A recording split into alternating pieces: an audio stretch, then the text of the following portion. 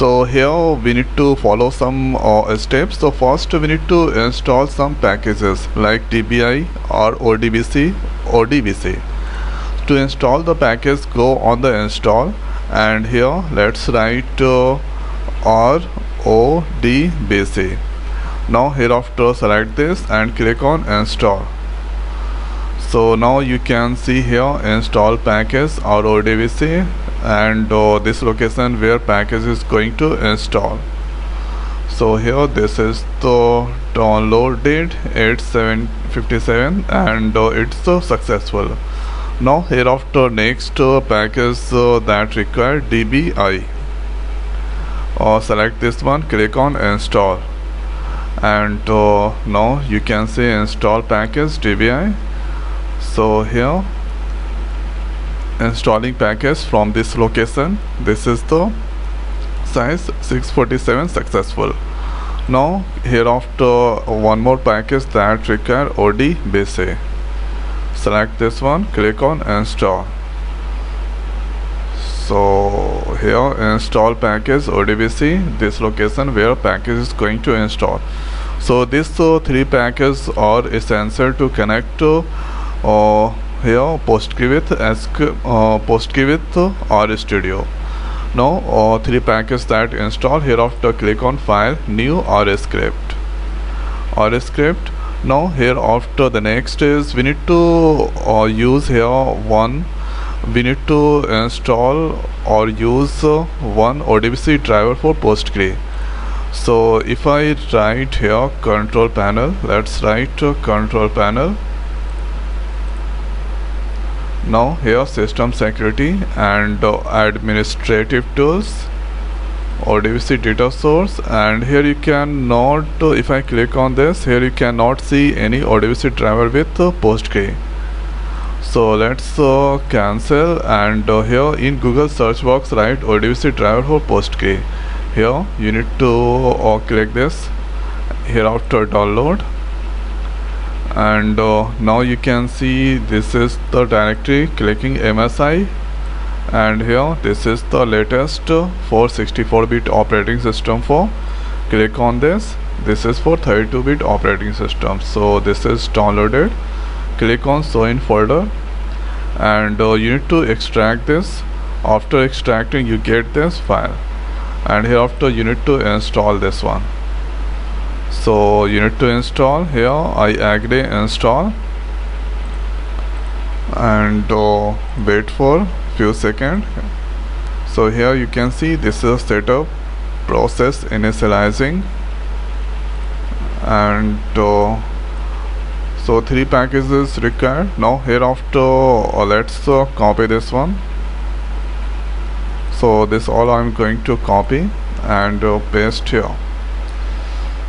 So let's see the status. So it's still processing.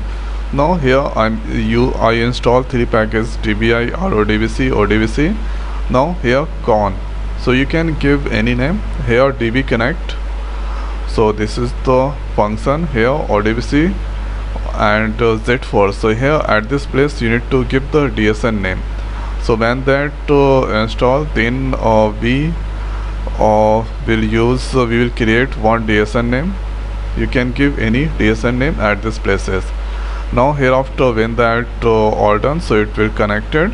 Now here we can do the query, so db query. So here that do using con and select start from file 1, and we will see what will happen when we use file 1, and what will happen with this one postgre public file 1. So here this is the, now if I go on PC admin, so here I'm going to open the postgresql. Now this is the process here. So PC admin, it's now opening, and here this is the postgre. So here let's click on this server. Now here this is the installation successful. Click on close. Hereafter click, here you can see postgre, and here you can see this is the database. I'm going to use here postgre, and inside the postgre there is a schema, and inside there is the file. There is the table, and it has two tables. First is, so right click on it here. After the next is script, so you can here count rows, so we can count the rows. So total numbers of rows are 2. Now here after, so here I want to see the record, so view data all rows. So this is the rows inside, 2 rows. Now we can see here script no view and all rows of the file 5. So this is the rows inside the file 5. Now let's back to this place, and here again click on add. Here you can see they are odbc, it's come there. You can use anyone whatever you like. So first I'm using nc postgresql nc. Click on finish. Here let's give the DSN name post. Here database, that is, here you can see this all database. So database using postgres, and here table, and let's give database postgres. So it is in a small letter. Now here after, so server, that is local host, and here port 5432, and about the username we need to use. So here click on login, and here you can see this is the user. I'm going to use postgres user. So here postgres, and give the password, and click on this test connection. Okay, save. So here you can see pause, it's come there. Now here after the next is, so at this place I have created the DSN name pause.